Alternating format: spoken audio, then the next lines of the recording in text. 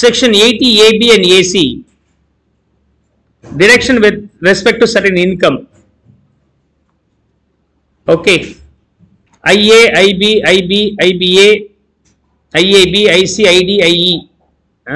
இதெல்லாம் வந்து இப்ப almost outdated அப்படின்னு வச்சுக்கலாம். Not available. ஏன்னா 35 AD ல வந்து ஸ்பெசிஃபைட் பிசினஸ் கேட்டகரியில எக்கச்சக்கமா டிடக்ஷன்ஸ் கொடுத்துறாங்க. அப்படிங்கும்போது உங்களுக்கு இந்த செக்ஷன்ஸ் ஜாஸ்தி தேவைப்படல. எவ்வளவு நாள் இருக்குன்னு தெரியல. இருந்தாலும் நீங்க இப்ப அதை பத்தி கவலைப்பட வேண்டாம், ஸ்கிப் பண்ணிக்கங்க. JJA, JJAA biodegradable waste process பண்ணக்கூடிய கம்பெனி. அந்த ப்ராசஸ் பண்ணக்கூடிய கம்பெனினால வந்த வருமானம் ஒரு 10 லட்சம் ரூபாய். பயோடிகிரேடபிள் வேஸ்ட் ப்ராசஸ் பண்ணக்கூடிய கம்பெனி, பயோடிகிரேடபிள் 10 லட்சம் ரூபாய். Other business income, other PGBP income ஒரு 40 லட்சம் ரூபாய். மொத்தம் 50 லட்சம் ரூபாய் வந்திருக்கு. என்னது? GTI.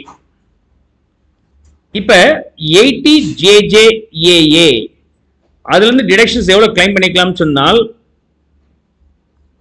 5 லட்சம், 15 லட்சம், 55 லட்சம், 3 கேஸ் பார்க்கலாம். 5 lakhs அந்த எவ்வளவு கிளைம் பண்ணிக்கலாம்? மொத்தமா கிளைம் பண்ணிக்கலாம். 15 lakhs அந்த எவ்வளவு கிளைம் பண்ணிக்கலாம்? Maximum only 10 lakhs. 55 lakhs அந்த எவ்வளவு கிளைம் பண்ணிக்கலாம்? Maximum only 10 lakhs. என்ன காரணம்? 80 JJAA is nothing but deductions claimable for the biodegradable process business. Biodegradable waste process பண்றக்கூடிய company அந்த என்டிட்டி மூலமா 10 லட்சம் தான் வந்திருக்குன்னா அந்த 80 JJA உடைய deductions வந்து restricted to this one, not the GTA. And JJAA falling under additional employees recruited. உங்க கம்பெனில அதிகமா எம்ப்ளாயிஸ் ரெக்ரூட் பண்ணீங்கன்னா எவ்வளவு எம்ப்ளாயிஸ்க்கு salary கொடுக்குறீங்களோ அதுல 30% அடிஷனலாவே நீங்க டெபிட் பண்ணிக்கலாம். LA offshore banks, P cooperative societies, PA producers company, and QQB and RRB are the royalty for the books as well as patent. Anyhow, இந்த எல்லா விஷயத்தையும் நம்ம டீடைலா பின்னாடி பார்க்க போறோம்.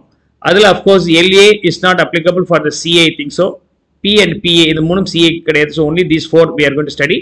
Balance will be applicable for CMA inter as well as CMA final. அவங்களுக்கு உண்டு. So உங்களுக்கு இந்த நாலு தான் நம்ம இந்த டிடக்ஷன்ஸ்ல பார்க்க போறோம். பார்த்தா புரிஞ்சிடும். So should not exceed such income allowed only if ROI is filed within the due date. அது இல்லாமல் அவங்க ROI within the due date குள்ளார file பண்ணியிருந்தா தான் இந்த டிடக்ஷன்ஸ் கிளைம் பண்ணிக்க முடியும். AB and AC ல இத கொடுத்திருக்காங்க. So இந்த டிடக்ஷன்ஸ் பண்றதுக்கு முன்னாடி இருக்கக்கூடிய அந்த gross total income defined under section 80B. அவ்வளவுதாங்க.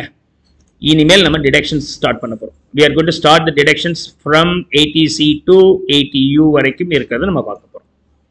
Clear? So today we try to finish up all these things as set 80C to 80U. Clear?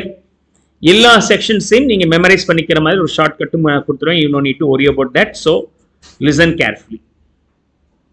இதெல்லாம் சப்ட்ராக்ட் பண்ண பிறகு வரது டோட்டல் இன்கம். Section 2 clause 45.